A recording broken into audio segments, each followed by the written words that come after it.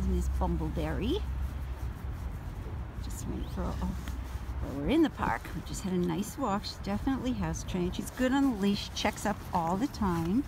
So she's very excited to see other dogs that pass, tail wags. I know she'd like to go say hello.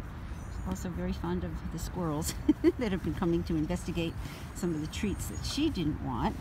And she gave me some kisses. Yes, you did. Did you give me a kiss? Mwah. Yeah. Let's get down off this snowbank.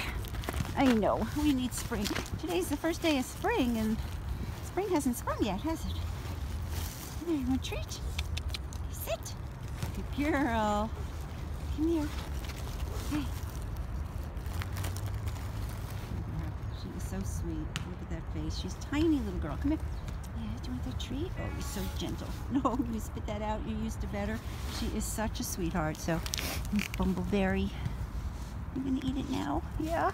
Hi, let me come a little closer so you're not pulling on the leash. Yeah, hi. You coming in my lap? Yeah. She's a sweetheart.